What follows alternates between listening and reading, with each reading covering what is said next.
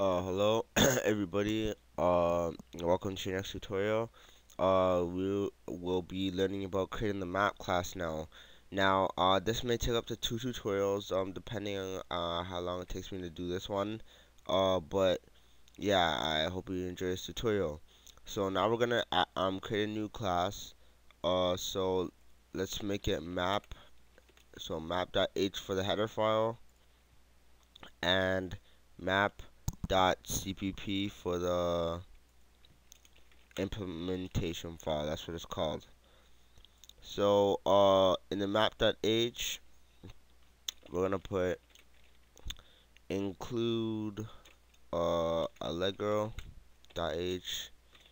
and include global.h, and just save this. Okay, so you already know what the global does if you watch my last tutorial, and you know what Allegro.h does. Okay, so let's go and create our class. Don't forget the semicolon at the end. So let's make this public and private. And then the private put load counter X and load counter Y and map size X, map size Y. And in the public, I'm gonna put the constructor, destructor, init, update, and draw to bitmap buffer. Okay, so once you got all that done, then we're gonna make another function called load map, and it's gonna, and the parameter is gonna be constant char file name. And so we're gonna this is the type it has to be if when you're using the file stream when you're typing in the file name. So you'll see how that works later.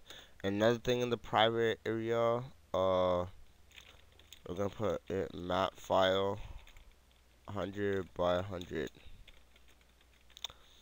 And one other thing I forgot to include is the f stream. So that's what we will need to use. And just to make it easier on ourselves, let's use namespace dot using namespace std. I don't really use namespace std all that much, but to make it easier on your sake, I will use it for this tutorial.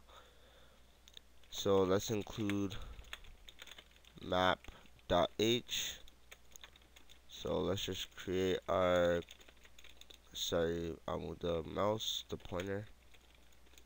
So that's our constructor, our destructor, and now our init. And let me just move down. Update and draw and bitmap buffer, and then void map, load map, and then constant char file name. So and now just like in my map tutorials before, we're gonna be loading the map the exact same way. Sorry for that, I'm kinda sick. So now we're just gonna be putting if stream open file, and we're opening the file name.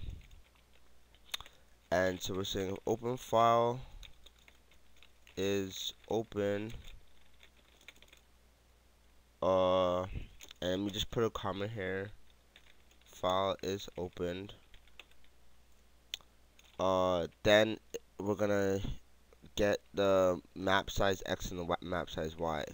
So before I think I made a variable called once, and I said that whatever, when once is equal to false, then you get the map size X, and then we set it to true.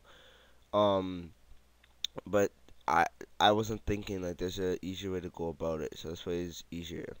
So just I put open file map size X and map size Y, and then I do my while loop right here, because this will only execute once, and then my while loop will execute to get the rest of the data it needs, right?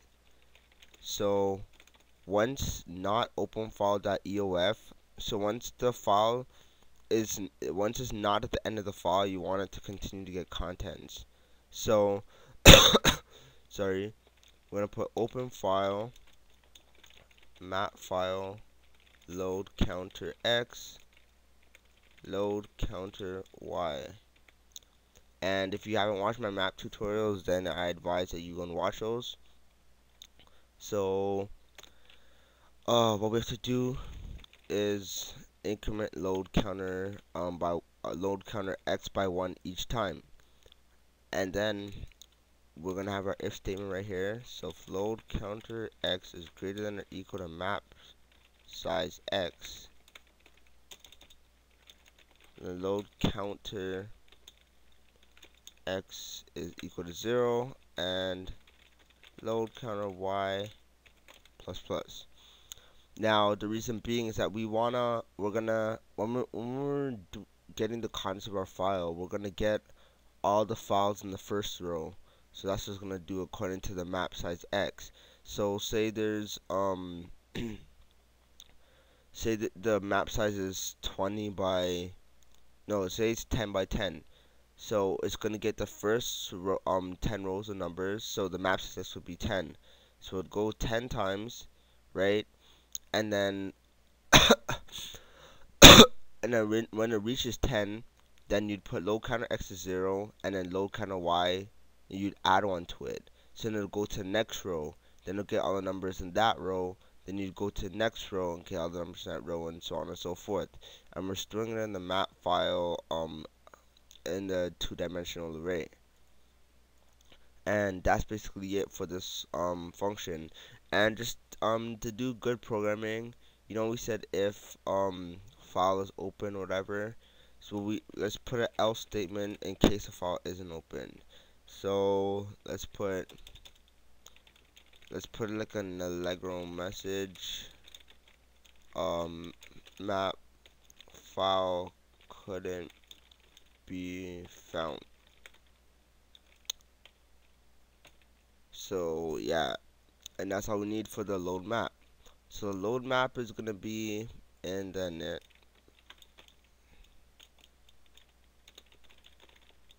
and let's name the map file map1.txt because it's a text file. Let me check how much time I have. Okay, so that's basically it. Now for my map, for my draw function, I think I should show you this after we actually create the map. So this is all I'm gonna do for this tutorial.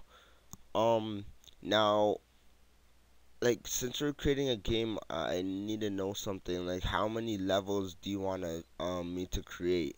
So tell me, do you want just to show you how to make one level and you figure out how to do the others, or do you want like 2 levels or whatnot? Just tell me how many you want, and if you want like 3 levels in your game, I'll show you how to transfer from one level to the next level when they reach a certain point in the game. So hope you liked this tutorial. Thanks for watching. And